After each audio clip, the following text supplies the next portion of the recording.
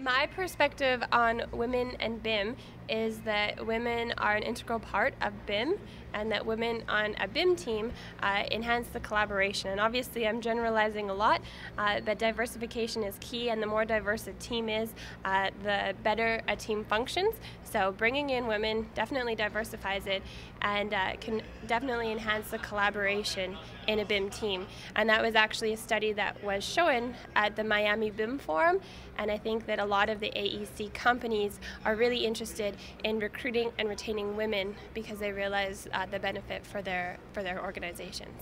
And so I'm very pleased to be involved in a group called Women in BIM. And stay tuned. There's so far a LinkedIn group and a Twitter hashtag that you can get involved with.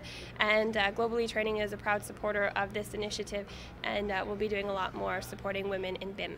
What is that hashtag? The hashtag, well, it's not a hashtag, it's @Women in BIM, and the LinkedIn group is Women in BIM.